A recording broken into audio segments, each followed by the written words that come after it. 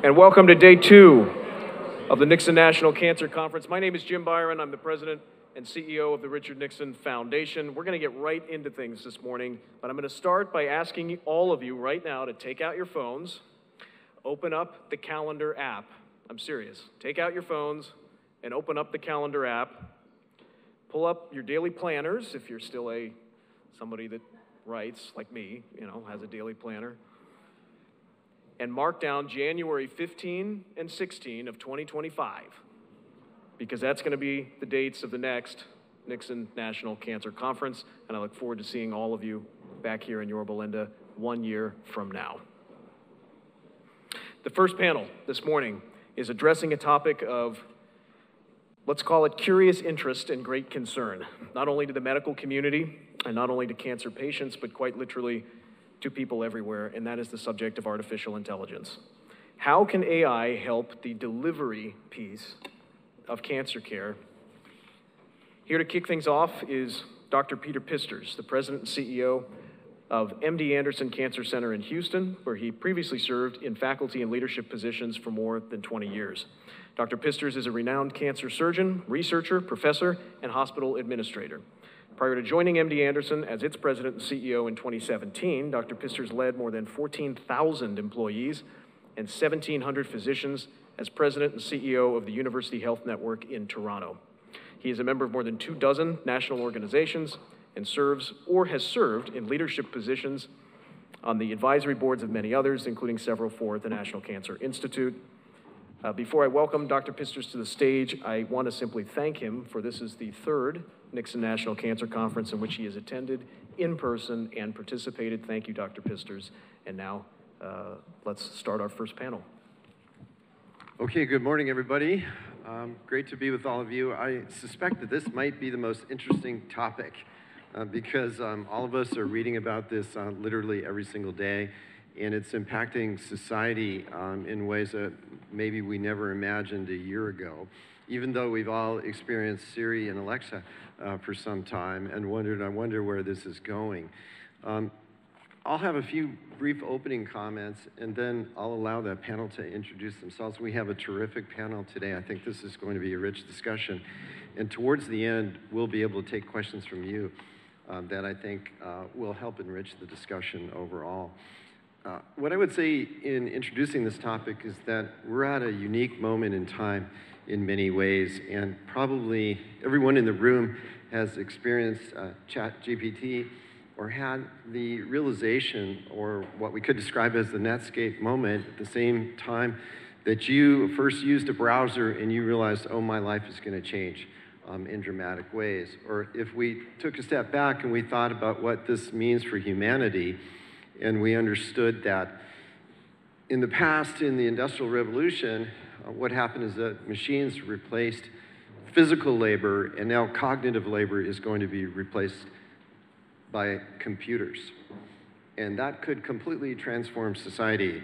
In our institution, we really see AI as the greatest opportunity and simultaneously as the greatest risk. And there are very few things in business or in medicine that are both a gigantic risk and a gigantic opportunity. So there's really lots to unpack, particularly as it relates to oncology or clinical medicine, or many things that really impact the future of healthcare in America and around the world. So what I'll do is allow the panel to introduce themselves, and as they do that, if you could briefly outline your organization and tell the group one fast fact about yourself that people might not know. I'll start, as you just heard, I'm fortunate to be the president of the MD Anderson Cancer Center in Houston, and the fast fact, I'm a cyclist and do an annual 100-mile ride in Colorado every year. Over to you. Wow, I'm impressed. Hi, everyone. My name's Doug Flora. I'm a practicing medical oncologist, about 20 years into a specialty as a breast cancer doctor. I run a 6-hospital systems cancer program just outside of Cincinnati, Ohio.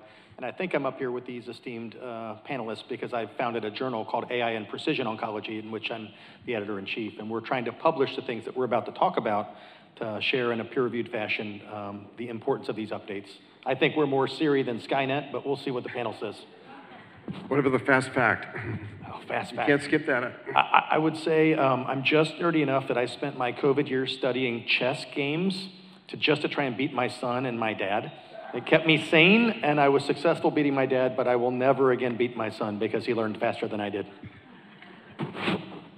Hi, thanks, Peter, and good morning, everybody. My name is Ed Kim. I'm a medical oncologist and serve as the physician-in-chief at City of Hope, Orange County. I've been here about 3 years now as we build a new hospital as part of City of Hope's enterprise in Orange County. I must be up here because I must be the social media guy. A fast fact about me is that my daughter and I put a TikTok video earlier this year as we attended the first concert for Taylor Swift's Eras Tour, and we attend, yes, thank you. He's the market. Thank you. And it got 1 million hits on TikTok with 200,000 likes, and she was interviewed by the Today Show and Ryan Seacrest Radio, and I just was the nice supporting father on the side. So that must be my role up here, I think, to see how those TikTok AI engines work to magnify your hits. So, Cliff? Thanks very much. My name is Cliff Hudis. I'm a medical oncologist. I was chief of breast cancer at Memorial Sloan Kettering for almost 20 years, but since 2016, I've served as the CEO of the American Society of Clinical Oncology, and I think one of many possible relevancies to this panel is that about a decade ago, we at ASCO took up the challenge from the Institute of Medicine to build a rapid learning system, in this case for oncology, using the newly emerging data in medical record systems. We built and nurtured that business called CancerLink for about a decade, and just in December spun it off into the for-profit sector. So we've got lots of learnings and insights and scars perhaps to share from that experience, which I think lays part of the groundwork for the AI discussion ahead. I always go back to Philadelphia when somebody wants to talk about something that might not be obvious about me, but I'll just say this. My very first paying job was selling Liberty Bells in the Betsy Ross house for the 1976 U.S. bicentennial when Frank Rizzo was the mayor. And we can talk about that if you want. Hi, everyone. I'm Andrew Trister. I'm the Chief Scientific and Chief Medical Officer at a company called Verily, which is the health arm of Google, the Alphabet, one of the Alphabet companies. I've been in this role for just under 6 months. Prior to that, I led digital health and AI investing for Bill Gates at the Bill and Melinda Gates Foundation. I'm a radiation oncologist by training, but unlike my esteemed colleagues here, I'm not in practice anymore. And one fast fact is that during the pandemic, I picked up being a barista because our coffee shop in Seattle closed. So I had to teach myself using YouTube, and I'm going to be going to compete in the barista competition in Seattle this coming summer. So I'm very excited about that. Do you make a good cortada? I do, in fact, yeah. We can test this out a little later, maybe, after the panel. Okay, I think you can see how amazingly talented our panel is. Nerds. That's right. So in thinking about this topic, it's probably best discussed if we break it up and segment it because it is so huge. And some segments that we will talk about include aspects of clinical medicine, aspects of research and discovery, and then how we think the societal dimensions of this can hopefully really improve the equity in the delivery of healthcare, something I know that's important to the entire panel here. So let's start with clinical medicine and aspects of how AI can impact that. And we'll just go through the panel, starting with you, Andrew, at the end, just to get inputs from people focused on how clinical medicine could change or will change. Over to you, Andrew. Yeah, so no small topic. I think, fundamentally, as you said, Peter, in the beginning, the world has changed almost overnight last November. So when ChatGPT became a product that people could go and test out, this was not the first chatbot.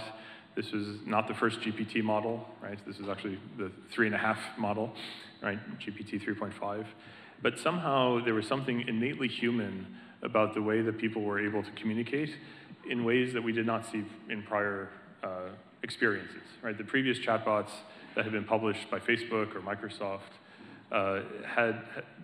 they had these uncanny experiences where people knew that it was a computer, right? So the original idea of the Turing test, right? So from mathematician, cryptographer in the 1940s, putting forward the idea that artificial intelligence should fool a human, and that's when it truly becomes intelligent.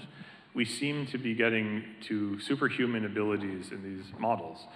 But with that, there's a lot of excitement, and indeed, I agree, this is more Siri than Skynet, right? We're not going to start seeing bombs raining down because of artificial intelligence. I think the real question has been more, is this the most natural application for how it is that people access these bots, right? So do you want to ask questions of it? Do you want it to help you as an assistant, right? Microsoft has come out with these co-pilots for everything. So if you want to learn how to code up a new app, you can just use the co-pilot in GitHub, right? And it will write the code for you if you just tell it, this is what I want the app to do. I think the real question when it comes to clinical care has to be, are these going to be co-pilots for doctors or patients, or are these going to be replacements? And I think a lot of people have been very concerned, appropriately, that we are moving so quickly to superhuman ability that there's going to be a push to regulate and stop the replacement part and focus much more on the mundane, very mechanical stuff that happens in clinical care delivery all the time, right? How do I do billing? How do I do pre-authorizations? If any of you have gone to the doctor, you had to fill out all those forms every single time, right? These are questions that probably can be addressed more readily and not have this high risk. But I do think that there is that promise that if these technologies really do work in a way better than the mean doctor, like not the mean, the median, let's say, yeah. So, right, the average doctor, then shouldn't that be the part that gets us to equity, right? If people were able to access those technologies before they went to the doctor and start to answer the questions appropriately, and maybe even get answers back to know what to do next, those are applications that I think would be really valuable from a society perspective, but we have to be very thoughtful about what it means for the regulators, what it means for people, and how is it that we actually prove that this works as well as going to the doc does now. Great points. So I think one theme that's clearly emerging is the co-pilot model or the replacement model. I'd be interested to hear what the other panelists think about that. Cliff. So that's a perfect, I think, start to this discussion that we can expand in a couple of ways. As I've been thinking about this, I think that there are at least two broad categories of applications. There is the co-pilot, the clinical interface model, all of the things that look something like search on steroids. And that's maybe not even an accurate descriptor of it, but it's the way I think most of our community is going to first start to interact with it, because we're used to search, we're used to asking a question, getting an answer. And just in that narrow domain, I would point out the following: it is going to be entirely dependent upon the quality and curation of the models that feed into it. And I'll just point out a little bit of a peril that's going to plague us almost from the beginning, which is the authoritative voice of the responses that come back could lull many in our community into thinking they have arrived at the correct answer to a challenge, and that may or may not be right, especially in the next months and early years of this. And I say this with complete enthusiasm for the transformative long-term impact and benefit. I don't think we're hyperbolic in talking about how the world is changing, but I do think these next few years are going to be fraught. There's a second part to this though, and we've just started to talk about it, which is maybe the invisible part. I don't really have to know how the regulators and transformers and whatnot serve to make sure that there's 120 volts at 50 to 60 megahertz sitting at every outlet everywhere I go in North America, but that system just works, and I plug things in, and that's that. In some ways, all of this could be operating sub rosa, just like that, for years to come, making our superficial, our visible interactions a whole lot smoother, easier, and better. And in some ways, I think that that's the revolution ahead in the short term that we won't see. And we're already starting to see it. In fact, it's already happening in the clinical world, whether you know it or not. Payers are using early AI models to adjudicate prior authorization, for example. And they can be right or they can be wrong. You may or may not have any visibility into what decisions they're making, but they're running. And they're making these decisions and then being transmitted to us invisibly. So, I mean, obviously we can talk a long, long time. I'll just close by saying that the emerging challenge for me as a clinician, let me just say, and for our community, is preserving that sacrosanct part of all of healthcare and medicine, which indeed is the patient and physician relationship. And I'll say that if you just quickly look in our journal, the JCO, I can't remember, it's about 4 or 5 months ago, a thoughtful member of our community wrote a piece on her theoretical experience seeing a doctor for an advanced diagnosis of cancer in the future, and the doctor was a bot. I mean, it was programmed to detect her discomfort and add 45 seconds of empathy to the encounter, for example. It's worth reading because I don't think any of us actually want to get there. So the challenge I'll close with is how we're going to use these tools to allow us to actually face patients eye to eye, focus more, and deliver more of the human part of care. So it's an interesting perspective, whether AI can run in the background like a societal operating system. That is super interesting perspective. Okay, Ed? Yeah, I think there's been some really important points brought up by our first two folks here. And, you know, I'm equally excited and terrified at what AI is going to bring. And I'm not even sure if everybody has the same definition of what AI is, right? I think we've derived it from our own definitions of our experiences.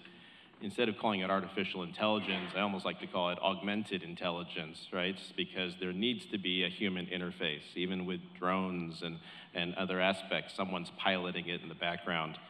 When it comes to clinical medicine, we are dreaming a lot, just like space travel, of going to Mars and inhabiting other planets. But, you know, as providers on the front line, whether you're a nurse, a PharmD, APP, MD, you want to see very pragmatic things hit the clinic that are going to free up your time. And I would love to see tools that help you bill so that you don't have to sit at the end of the day and go through in the computer and code everything. Maybe we can find an AI or a deep learning engine to take care of that task. We would all love to use ChatGPT in our notes because, again, that would, think about all the number of hours of time that we would free up to spend more patient time face-to-face as opposed to writing all your notes and doing all the billing at the end of the day. And so, you know, if those were the first two wins that hit the clinic, I think you would have a very celebrated medical staff across the country if these were acceptable practices.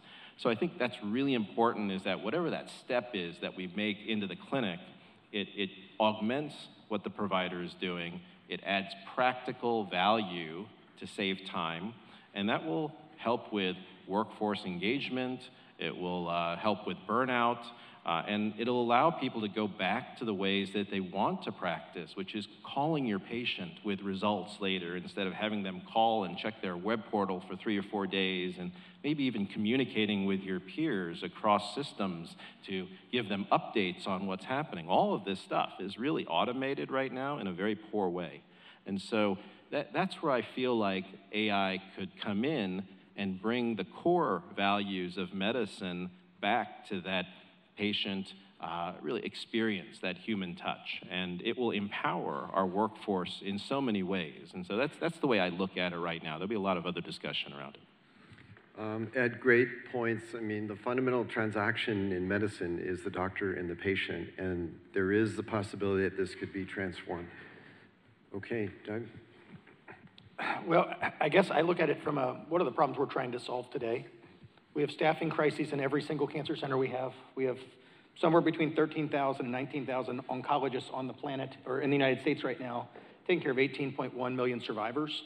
The number of cancer patients goes up 6, 7, 8, 9% per year as we're graying, and none of these things are about to get better. So I think we have to work more efficiently, and if these technologies allow us to scale so that we can have a physician make better decisions more quickly, have more information available, solve the problems that the patients are actually coming to us with their existential dread and their anxiety, rather than typing on the computer. I'm an enthusiastic optimist as far as that would go. It's not lost on me where we sit. I'm 52 now, and for those of you that, I posted on LinkedIn when Michelle invited me to this thing. On June 28th, when I was born, the day I was born in 1971, the committee came forward to the commission recommending this, and to paraphrase what they said was, for the first time in medical history, we now have the tools and the understanding of physiology to convene, to connect, to make a real difference in this war on cancer. And I would say that that was the beginnings of our understandings of biochemistry and physiology, molecular chemistry, genetics. This is the next phase. So I think it's a natural evolution. We don't have buggy drivers anymore. We don't have people making their living growing hay for the carriages that filled up New York City. This is just like that. And I would say the clinical applications for all of us in our roles as leaders and hopefully people who are a little bit ahead of everybody else in terms of our reading, is that this stuff is here regardless of whether we like it to be or not. You're not going to put it back in Pandora's box, and it's going to be up to the people in this room and the leaders in this community to regulate it, to make sure it's ethical, to make sure we've addressed bias, and to make sure it's functional and useful for the people who need it most, the patients and the doctors. What I would add to what you've heard already, just to close out this dimension of the conversation, is that if you reflect on the last 30 years, the time since we all finished medical school, computers and their data have been progressively integrated into healthcare delivery. And that's really been beneficial in many ways, but there have been unintended consequences associated with that. The biggest one being that most physicians today spend more time in front of computers than they do with patients. And that, I believe, personally, is a big driver of burnout.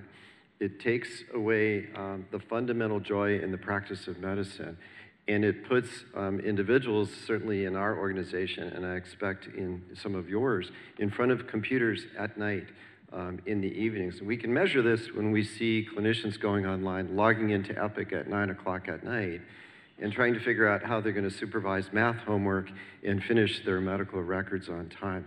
That's a completely dysfunctional system. In fact, it's so dysfunctional that many organizations created a human resource referred to as the scribe to be the interface between the clinician and the electronic medical record. That's fundamentally an indication that there's not been enough innovation. It's actually a barrier to future innovation by companies like Epic, who don't see any need to do this because many organizations are hiring scribes because the EMR is so dysfunctional. If we look at the opportunity that lays ahead of us, you could use currently available technology like NLP, natural language processing, to capture the dialogue between the patient and the doctor, the questions and the answers, the discussion of the therapy, the risks. That could all be exported into a large language model and moved into Epic in a compliant node that then requires light touch editing by a clinician. If we could climb that mountain, we could transform clinical medicine from what it is today to what it could be in the future. So I'm hopeful that AI can really help us to offset a lot of the challenge that's occurred. Just to illustrate this with one example, not that long ago, if you were going to image the chest, you took 2 images, front to back, AP and lateral, and a radiologist had 5 minutes to look at the chest radiograph and say, that's tuberculosis, that's pneumonia, or that's lung cancer. Then computers were used to get better quality imaging. And what happened is that 2 images turned into 300. And the same radiologist was now given the same 5-minute block to look at 300 images. There's no human being that can look at 300 images in 5 minutes. And when you put radiologists on a hamster wheel and you tell them you have to read 50 scans an hour, you can take away the joy in the practice of radiology. And that is what has happened at scale in America with the introduction and implementation of computers in the delivery of healthcare services. This can be completely changed with AI, and hopefully we'll see a lot of companies really moving in that direction in the future. Let's talk now about research, which has tremendous opportunities. If we look at drug discovery or clinical trial design, there are so many aspects of research that could be completely transformed. Doug, do you want to start? And then we'll go down this way. Sure. I've spent most of my career frustrated by the pace of clinical research, the difficulty in enrolling a perfectly stable, good patient into a trial because of dense eligibility criteria, barriers to care from a transportation standpoint. And the ability to do this at scale takes an hour per CRC to review a chart and screen them for trials. And I know you guys all deal with the same things. Wouldn't it be great if the clinician shows up and the program, the machine learning module, the deep learning module has said, these 4 patients have been screened, they're eligible for these trials. They meet all eligibility criteria. We've already sent the purview letter to the physician so they're aware of the trial. Are you ready to go in and discuss it? And those tools existed a year ago, 2 years ago. There's 6 or 7 companies that are doing it very, very well, scraping this data from a medical record that's full of PDFs and things scanned to the media tab. These machine learning modules can now read this unstructured data, structure it for us just like you've alluded to, and I'm sure we'll talk a little bit more about the scribing, and deliver that as a product to the clinicians or to the researchers who need that in a matter of seconds, or even do it for the patients who choose to do their own stuff. And we've been talking at the Association of Community Cancer Centers about a country-wide clinical trial repository where patients can enter their own information. So we've already got them queued up for a database so that if there's a trial that's open, say in one of your centers, I can immediately identify them with the machine learning module and say, hey, you need to go see Dr. Kim's team. You need to go see Cliff up at Sloan Kettering on Friday afternoons while he's volunteering legally. And I love the time savings there because we don't have enough CRCs or researchers. Great. Yeah, thanks, Peter. You know, when I think about clinical research, there's a lot of things you could think of, all the way from how we identify drugs to how they get to the clinic to the patients enrolling. And I'm gonna go to the patient side. I think you see where I lean there. And you know, I shared about some excitement that we could have happened on the provider side in my last one. I'm gonna share a little terrified on the research side now.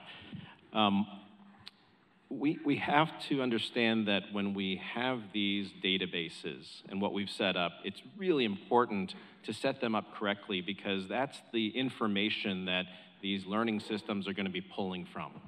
And if you have flawed databases or flawed concepts, just as we talked about being superhuman, they will be super exacerbated. And that's what we have to avoid. It's no secret that I've been fighting with our folks at Friends of Cancer Research and at ASCO about eligibility criteria and how we write a median of 37 eligibility criteria in clinical trials in oncology. That's a lot of checklists, and there's usually sub-bullets underneath those 37, so it's more than that. And these criteria are sometimes inherently discriminatory toward these different populations. African Americans, whether you talk about the Duffy code antigen that leads to a lower ANC, or how we calculate GFR in kidneys, these are inherent flaws that we have perpetuated and have incorporated into these protocols. And so if we don't start with root cause, which is fix the protocol eligibility, then I don't see how AI is going to help us with enrollment, because we're going to take those flawed concepts and now perpetuate them even more. And then if we take those flaws, we're going to get flawed populations and flawed results. So that's why I'm terrified about that aspect of it. Until we fix where our baselines are, when we truly can say our scientific eligibility criteria reflect the population that exists, not just specific populations. And we can do demographic tests on these trials and see that 75% are white and very low percentages are of all the ethnic minorities. It's not correct. So I look forward to the day when we can build automated machines to help us with this. But getting ahead of it right now would just lead to even a worse disparity among who we're enrolling into these clinical trials. Cliff? So here again, I would like to maybe broaden the lens on this discussion a little bit, because we're talking a lot about the clinical interface, and there's not much to add. You know, the fundamental problem there is only 3 to 4, maybe 5% of adults enroll in clinical research studies in America, and at a minimum, for additional reasons, that's a bottleneck in progress. And we can talk about the use of clinical data sets, those that we derive out of the electronic records to accelerate that. But I would also just add that there is some great promise not yet realized that we should be thinking about on the preclinical side, where I do think these tools may be helpful. And specifically what I mean is drug discovery and drug development. Here, one could start to at least think about the use of some of these well-trained models for narrowing the range of molecules that we might want to explore in a given circumstance, or identifying the properties of a molecule that would inhibit, last night Doug highlighted the progress in RAS and the decades that it took to develop those inhibitors. One could at least dream that having these tools would allow us to shorten that preclinical development time, and that would save obviously huge amounts of effort and money, and maybe make the entire system more efficient. I will say at the same time, and this gets back to the core issue, one can't fight the laws of gravity. And what I mean by that simple statement is, in the end, we need conventional, convincing evidence that interventions have utility. We can't model it and then say we know the answer always. We need ways to do that more efficiently. And I think that's what both Doug and Kim have already, to some degree, alluded to. I will say in closing on this issue, I'm actually hugely optimistic on the research side that the equity issue will get addressed in ways that are accelerating our elimination of the gap. And here, I think it's important to reference ourselves or tie ourselves to the current state of affairs. We have huge inequities in access to clinical trials and the products that they produce. And it seems to me that the low cost of distributing these tools into clinics should serve to reduce those barriers. We're still going to be left with expensive drugs and treatments, actually, but at least more people will know what they should be getting. Thanks, Cliff. I hope we have time to come back to the equity issue because it's such an important topic related to this. Andrew? Yeah, so there are a few threads to pull here.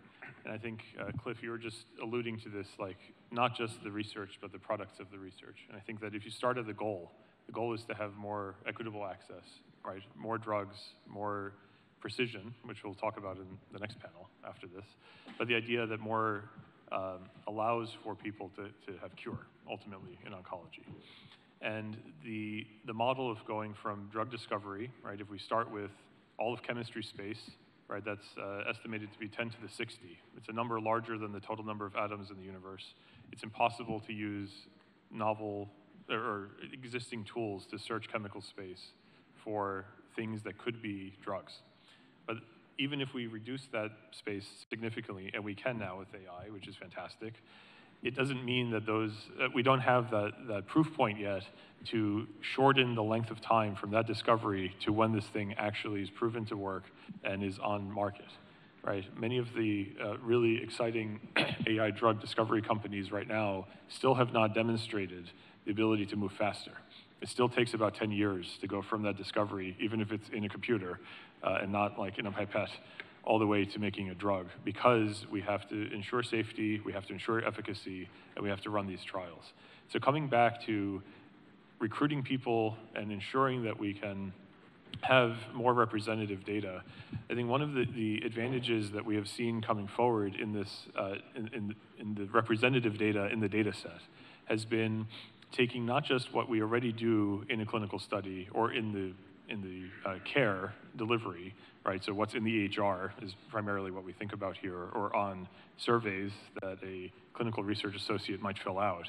And we've started to really think about how can you democratize access to those exact tools and maybe even augment them further, right? So the idea of taking data from the real world, which again is from clinical care, but maybe goes all the way to the home, right? How can we use devices to augment what we understand a person's experience to be, right? FDA has now allowed for clinical studies to include patient-reported outcomes, which is great. This is a survey that you answer, right? NIH has funded a whole suite of these things and normalized them so that we understand when a person answers a question in this way, this is what this means. Fantastic for looking for adverse events and for understanding what the patient experience is like through taking this medicine. But can we augment that even further, right? Going beyond just what the person reports, and actually what is it that we might be able to generate? What does a patient themselves generate if we started to augment their experience with wearables, right? If they had, say, a smartwatch, or if they had a sensor in the home, or things like that. Those kinds of data are way too continuous. There are too many variables. It's very, very difficult to understand what a stream of 100 hertz accelerometry on the wrist means for an individual, right? We can derive things like how many steps did you take, what's your heart rate, are you moving around, things like that. But how that then ties back to all these other things that we care about. How are you feeling? Are you having an adverse event? Is this drug actually working? We have to do all of the math to connect those dots. But I think that that's the next frontier where AI is going to play a huge role, because we have this preponderance of huge data sources. And it's, again, for an individual to stare at that and make a sense of what the trends look like in a way that is meaningful and that we can make claims to help a medicine or to beget a medicine from a molecule. I think that's the part now where we're going to see this revolution occurring. But again, it's a regulatory question. I think there's a lot of evidence that we have to think about with respect to tying those all together. Terrific points that you've heard. A couple of things I would add, just on the preclinical side, as Cliff was saying, that historically we've really relied on medicinal chemists to look at molecule design and to figure out whether a hydroxyl group or a methyl group needs to be moved to a different part of the molecule. And then to go back into the lab and spend months trying to make that happen before we can put a new compound into a series of tests to determine if it's safe. That process of the preclinical pathway can be accelerated over time, and hopefully we'll see that. On the back end, when things get into the clinic, certainly one opportunity is to use real-world evidence in synthetic cohorts, where you could think about a synthetic cohort as an AI-derived cohort. And you can see over time the ability for us to move to single-arm designs, which are much easier to accrue to and substantially less expensive. And if you have a single-arm trial and everybody's excited to get that new drug or new combination of drugs, and then you have the ability to create a synthetic cohort that is actually better matched than you can get through traditional randomization, because they're matched by all the other medicines they take, they're matched by mutational status, they're matched by age and gender. You can actually get better matching with a synthetic model than you can with traditional randomization. So there are huge opportunities, but they are predicated on the reality that the data going in are good. And that's the second problem I want to dig into now, because as we look at the challenges of this, bad data fed into a model doesn't really yield insights. And that is a real challenge that we have, because much of the data, even the data that rests within EPIC, is wrong in fundamental things, such as the stage of the cancer, for example.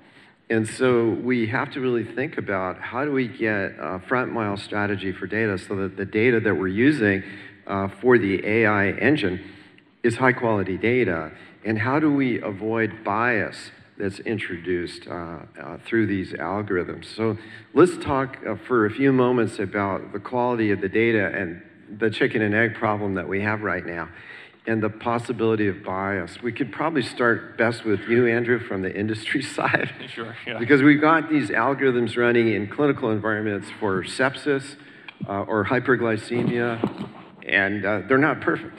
No, and I think there's been an idea of having basically like an FDA label on these algorithms so that we can understand what data went into building the algorithm, and we can then start to apply. But one of the things, just as an anecdote, when I was on faculty in radiation oncology is one of the I think the very last, in fact, specialty, certainly in oncology, of the three that are represented here, that still require an oral exam.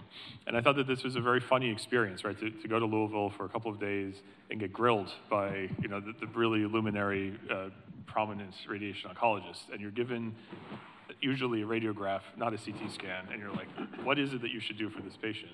And you have to regurgitate. Well, in this large clinical study, this is the way that the patients were treated. But never once are you asked, would this patient have been expected to be enrolled? So when we think about those 37 enrollment criteria, which is the matching piece of all of this, right, is do what we understand from the clinical studies, does it represent something that is right for this particular patient? Now, we don't have the totality of, we're not omniscient, so we don't actually know. No one has a crystal ball, and we're doing our best, right? So you try to use statistics to answer this question. But this ended up becoming my calling card on faculty, because I would ask a lot of my colleagues when we would review our cases with one another, well, you're choosing to use that particular clinical study, but this patient clearly would never have been able to enroll. But the answer to that is, yeah, but what else do we do, right? And we want to use evidence. We believe that evidence base is really critical in the way that we approach things, and yet we recognize that when you're sitting and the human in front of you may not have been eligible for the study, you're going to do your very best based on all of your experience and the evidence that exists today. And this is where I think that this matching problem really comes down to it. And we already heard very specific points of, like, we already know in the literature that African Americans have different EGFR as an example. So that's represented in the data incorrectly because we just haven't gone to measure it, right? We've simply estimated it incorrectly. Those types of errors get propagated throughout. There's another error, though, which is very hard to orient ourselves to, and that is the bias of the physicians themselves, right? So an example of this was that there were large data sets that were captured from emergency department visits in Boston and made available for an AI competition. This was 30 years ago, so this is before any of these modern technologies today. And the AI was meant to predict, of the people coming in with respiratory distress to the emergency department, how many of them died 30 days later. This is very typical also of sepsis, right? So who is going to die of sepsis in the ICU? And it turns out that the AI, when you approached it from a clinical standpoint, did a pretty reasonable job. It would answer questions like, those people who are younger than 65 and those people older than 65 had different rates of death. The people who were older tended to die at 30 days more often than the people who were younger. Great, that's sort of what you already know, like seeing what happens in the ED. Interestingly, there were things that were inverted. So it said people with asthma were much less likely to die than people without asthma. And this is very surprising because you knew as a clinician that people with asthma tended, when they come in with respiratory distress to the emergency department, tend to have really bad problems with breathing and had to have more intervention. And the issue here was that the data source was only the ED visit and then the death certificate, basically. There was nothing about what happened in between.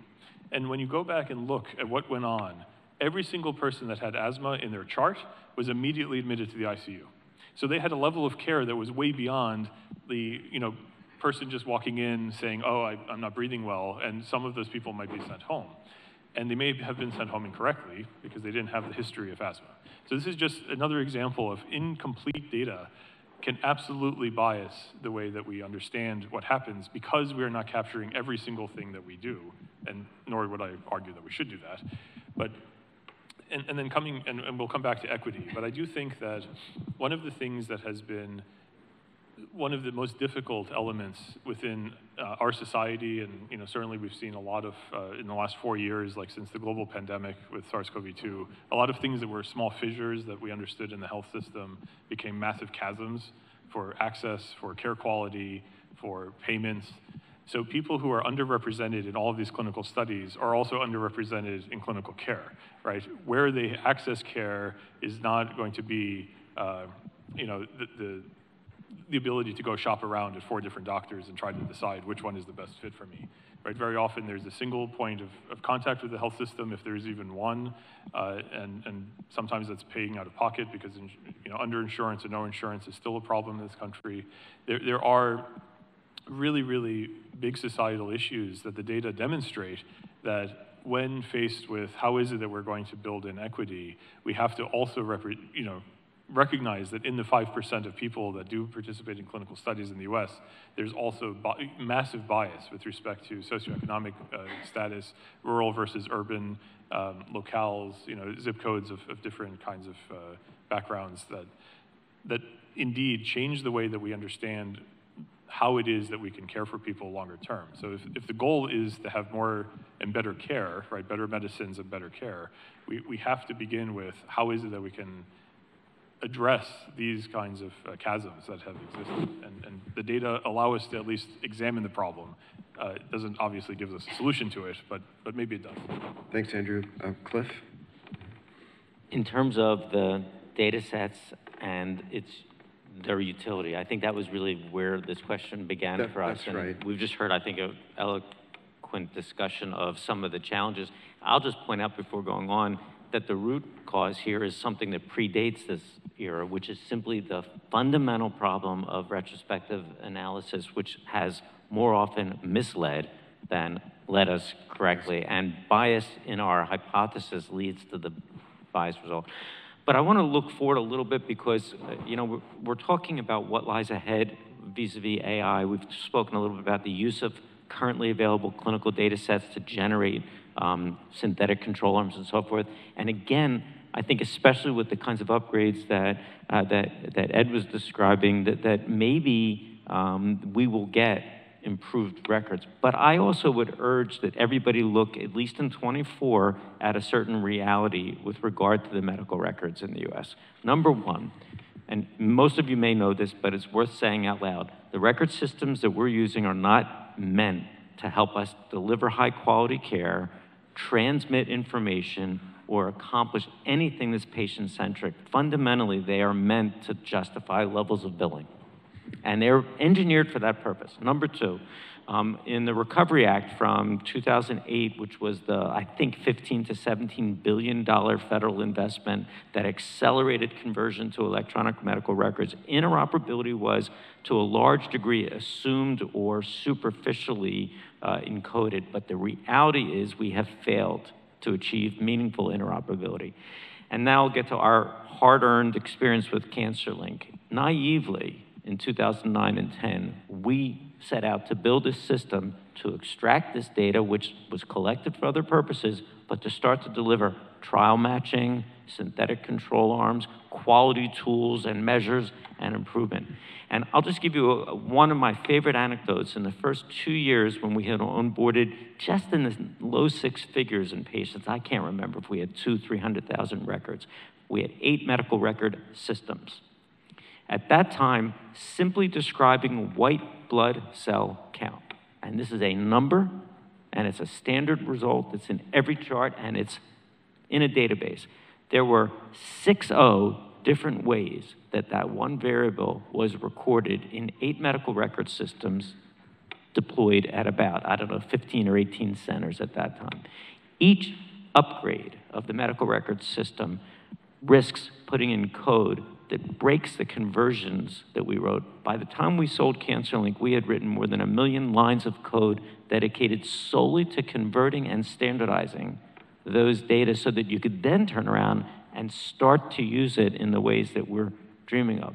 I don't say this, again, to be negative. I am optimistic that we're going to accelerate our progress and get someplace good.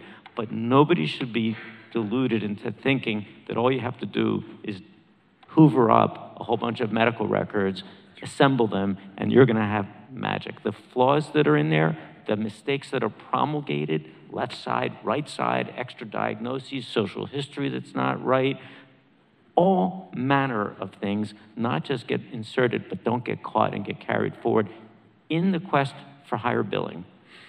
And so we've learned bitterly. By the time we were done, we had about 7 million records. That's what we transmitted. And I will say in closing, the real value of this isn't the 7 million historic records. It's the network and what we're going to do going forward because of these challenges.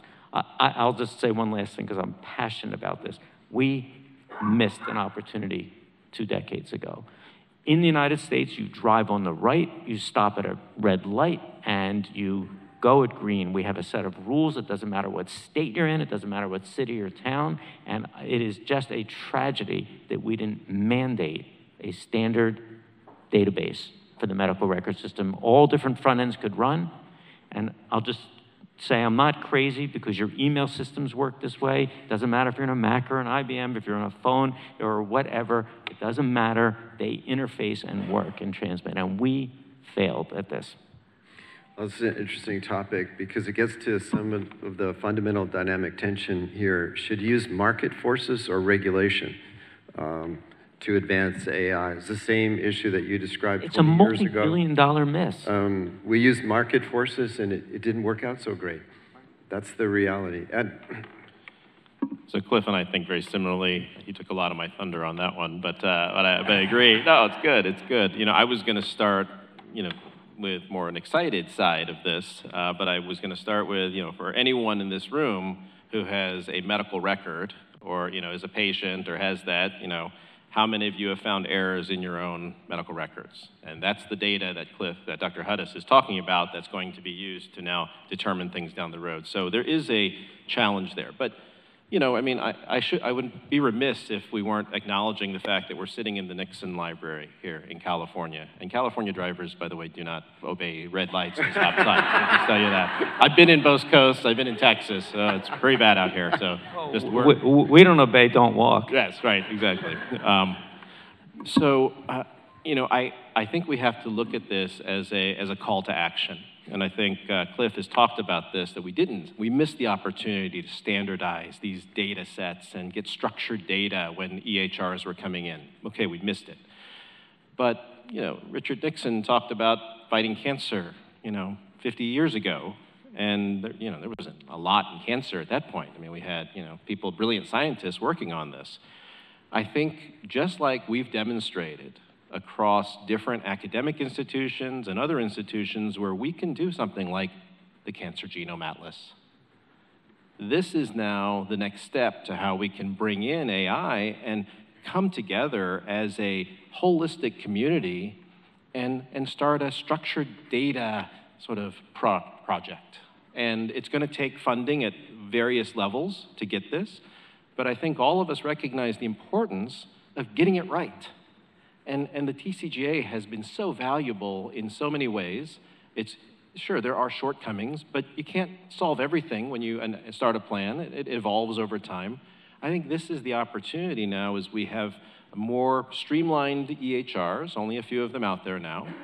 We certainly want to integrate this type of technology because we know it will benefit folks. I mean, everyone's building their own thing. City of Hope, we have a sepsis aspect, and we're looking at molecular biomarkers. And those data are pretty structured, and they're pretty objective that you can pull from. But to take the next level and really find that unstructured data or more of that human intelligence data where we're thinking about things, we have to have these structured data sets. And that's where I would almost make this a call to action. Now, let's get together. Let's figure out what we need to do, who we need to lobby, yes, and support the actions that can occur. And I think that will really help propel us over the next decade so that 10 years from now, when we're sitting in the Nixon Library and talking about this, we'll be reflecting on some of the successes that we've been doing. I just can't help but jump in.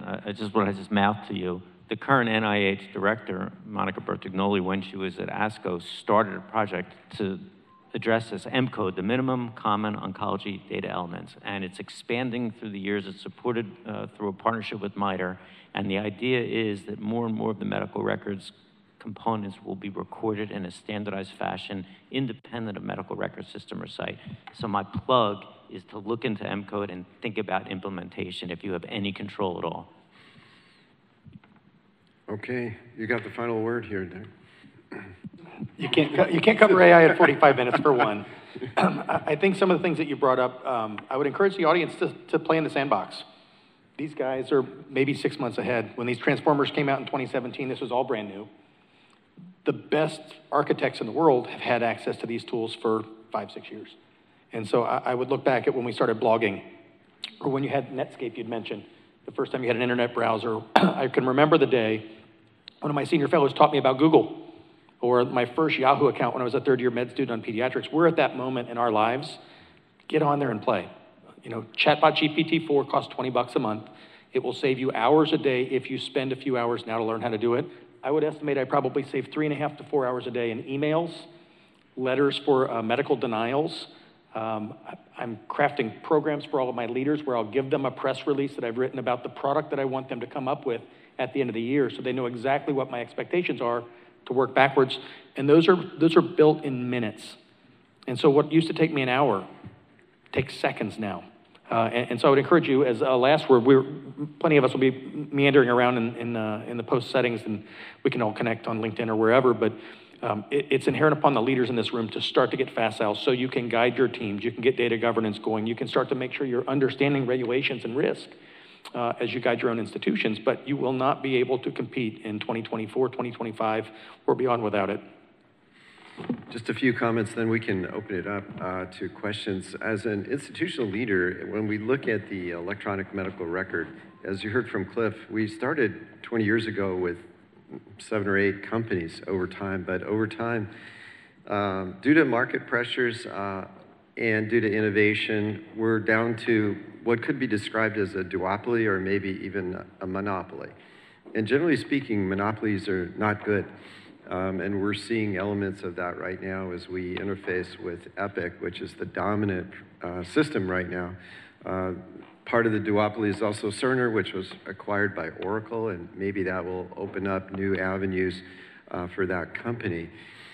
When you look at the EMR, and Cliff made this point really well, it was really engineered for back office function, for revenue cycle. And the sale was made to health systems, to the CFO, not to the chief medical officer. And the value proposition was this will improve your AR. Because once the Epic encounter is closed, the bill goes out the door, and it's correct. And that's how they gained market dominance over time. Sadly, it wasn't engineered for the fundamental transaction in clinical medicine, the intersection between the patient and the doctor. That was programmed around the margins after the product was released, and it is imperfect. And we hear that all the time. And that's illustrated by the rise of scribes, the reality that you need a human. Imagine if we all needed humans to work our iPhones, an interface between us and our phone, because the product was so dysfunctional. That's really what we have right now with the main system that's used across America. So that company needs a stimulus to innovate. And if you take away the competition, they do not have the same stimulus to innovate. Now that said, they've done a great job integrating with the medical community. The users group that's been established is really fantastic. And hopefully we'll see AI integrated in very important ways in the future, exemplified, I think, by their reach out to Microsoft and Microsoft's partnership with Epic on the inbox, which could really transform management of the inbox, which is the in-basket, a significant issue for clinicians in America today. So Michelle, should we take some questions from the audience now?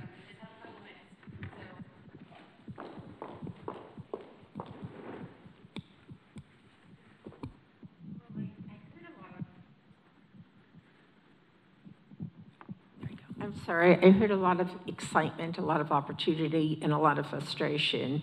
And we have a bifurcated medical system now. What I don't understand is where the leadership is going to come. So we have a system that can work. Is this going to come from the government? Is this going to come from CMS? Is it going to come from Medicare? Is it going to come from the NIH? Because there is no funding at all available now within the current system that we're working with NIH to do a major project or to do another moonshot or to do, so who takes the leadership? Who's in charge? How do we get a system that begins to be coherent, or we're just gonna have one-offs and just see if one of these one-offs is better? Great question, Ellen. Cliff, probably you're the best position to answer this. As always, that's actually a universal American healthcare delivery question if you think about it. It's just, this is the latest version of it. I don't have an easy answer because I think pragmatically it's going to be a competition because we don't have a unified set of expectations or leadership on this. I think there's possibility that demonstration or larger projects, for example, even an ARPA H might serve to deliver some of this. I also think, though, it takes tremendous amount of political will because we would have to agree to some compromises. Some people won't get what they want, sorry. So it's an age-old challenge, and maybe it should be you.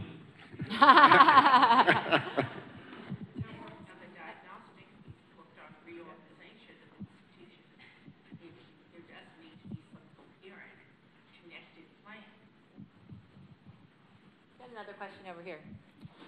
So much of the discussion turned around things like language processing, deep neural networks, utilizing databases to educate an artificial intelligence system to then give us some assistance. To my mind, the biggest risk is with generative AI. And I'd like the panel to discuss that a little bit. Andrew? Yeah, so I think if I'm to read into your question, I think one of the things that we've seen on the generative models has been this idea of hallucination. It's kind of like not a great word for what is actually going on, but the construct, again, as has been alluded to, this idea of answers coming back with a certain level of authority in a language that people believe, right? So when we have used human interface, right, for decades now has been, I have a question, I go into a search box and I get an answer, and you can decide the veracity of that. Now that you're getting full paragraphs, it may very well be that that entire paragraph was just made up, that there are no facts included in that, and yet it seems very factual. That is a very big concern if we were to see that be used extensively within medical practice. And I think that actually before this panel, we were having exactly this conversation. What would it take for us to have a body to either provide an imprimatur or you know, the like good housekeeping seal of approval equivalent on what the outputs would be and whether there are boundary conditions that we can all agree to, like maybe this shouldn't necessarily recommend a chemotherapy, right, because that could kill someone, versus like take an aspirin and call me in the morning, like, you know, Marcus Welby. Maybe a Marcus Welby chatbot is not so bad if it's going to be limited to here are the 6 things that you could do, right? So it's going to be a question, I think, of that type of approach, but we're not there yet. We're pursuing this very actively right now at ASCO because, frankly, our community isn't so technologically quick. We feel like we have an opportunity and obligation to educate and bring our folks up. I'm just going to share, this is my own personal recent insight, which I didn't understand before. Maybe you all know this already, but it provides some grounding. An answer from search, as you just heard, gives you a bunch of, you know, blue-lined results, and you can click through them and check on it, and they are, to a degree, very authoritative. They may not be relevant to your question exactly, but they are, to a degree, right. The problem with chat that we have to keep in mind is the generative answers aren't facts. They are probabilistic assemblies of words. And I've shared this story somewhat publicly, but I'll just say, when I asked ChatGPT who my wife was, it created in its first answer what you would call hallucination. Gave her a career and position that was not true. And when pressed in the chat cycle, still identified her and where she works and what she does, but the part where she went to medical school was made up. And it's not that it's lying, it's that it was a probabilistic answer. I have a screenshot of it saved forever because it's crazy. And the dilemma is that it looks authoritative, and if you didn't know better, you would think Cliff's wife is a doctor. You'd have no reason to doubt that. We need to wrap it up. I want to thank the panel for a terrific discussion, and I hope we can do a TikTok video.